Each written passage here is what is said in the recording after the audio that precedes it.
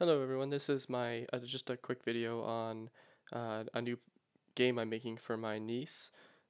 She's like 7 months old now, so hopefully by the time that she's older, this game might be complete.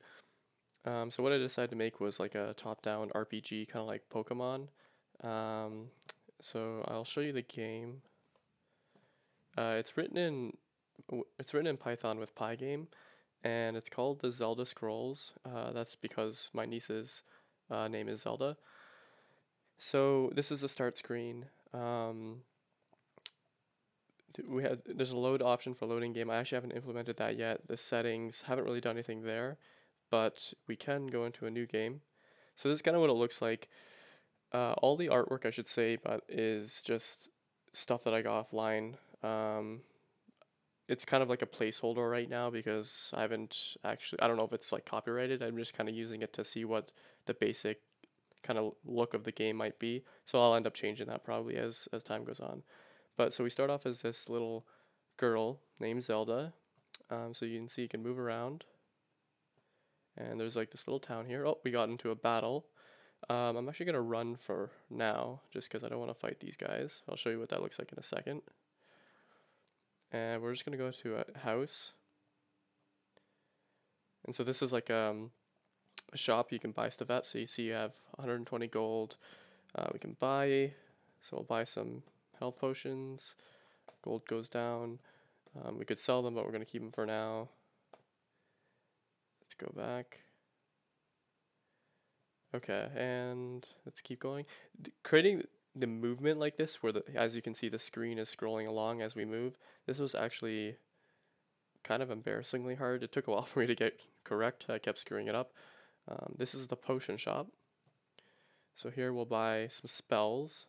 So they come in scrolls. I figured I'd do that since it's called the Zelda Scrolls after all. So we'll buy a whirlwind, fireball, and a blizzard, and more health. So you can see it's just a simple sort of top-down kind of feel to it. You get random battles as you move along. So this time we'll actually fight them.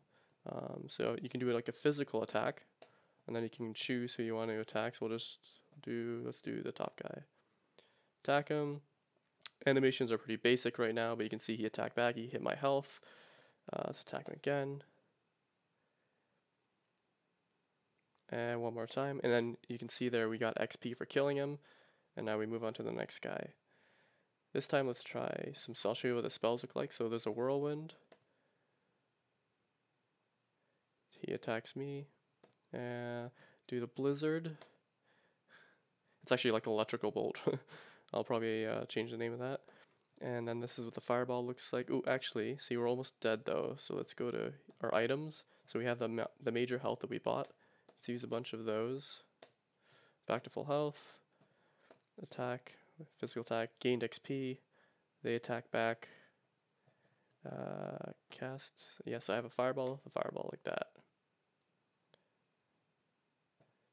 And you can see I haven't actually fixed all like the scaling in terms of how much damage the enemies do and how much damage I do to them and how much XP I get and gold I get from them.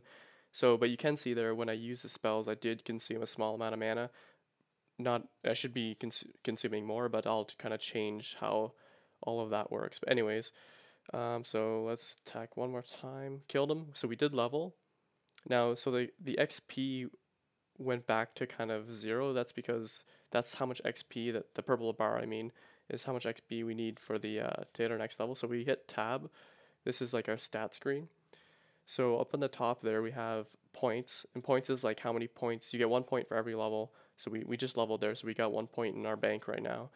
We hit level 2 and we have 67 gold. So if we go to stats, you can see these are the stats, and then say we want to increase our constitution, which is like our health for this.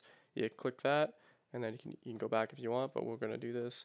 So if you hit level up, that consumes our point, so that just went down, and now our constitution is level 6, which increases our total max health.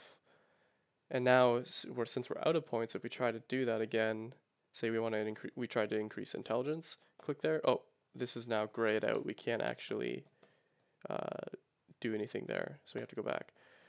The inventory says what we have in our inventory. We have some major health, just use that up.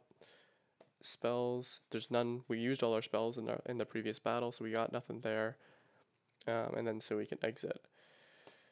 Yeah, so this is just the start of this game. I think this is like a couple thousand lines of Python code to get this kind of up and running, but you got the basic framework down.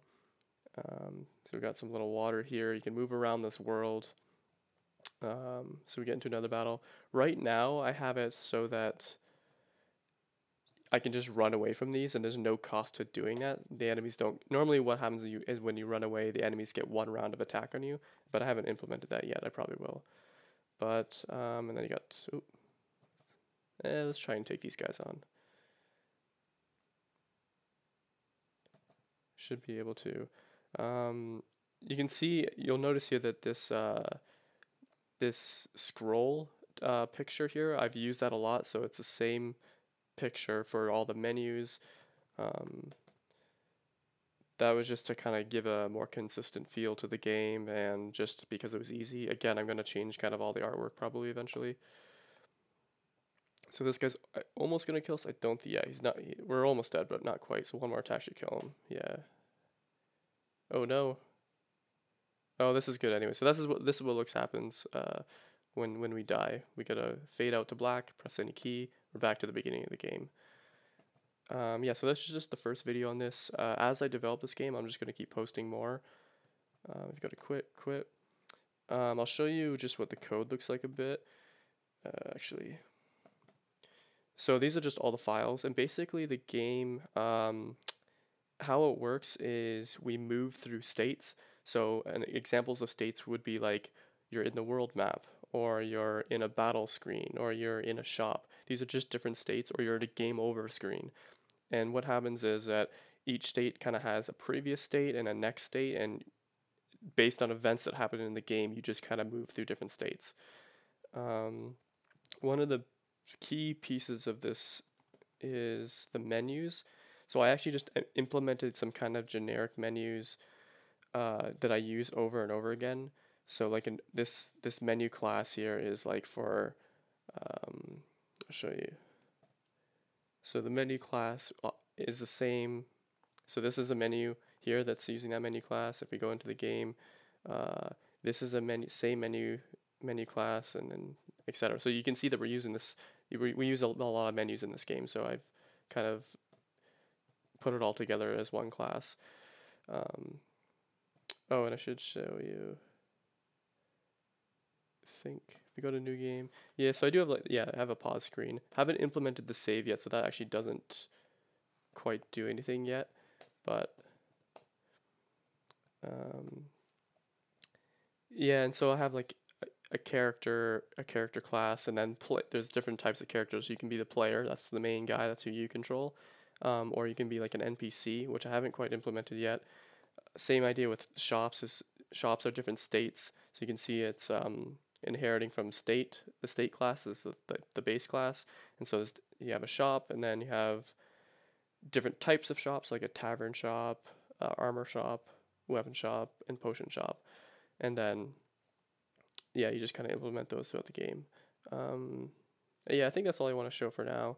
I have a link to my Bitbucket account, so if you guys want to like download it and play along, if you have any ideas, you can just leave a comment. And yeah, I think that's it. Hopefully be posting some more videos as the game develops, and hopefully by the time my niece is like 10 years old, if this game might actually be done and she can kind of enjoy it. Thanks for watching.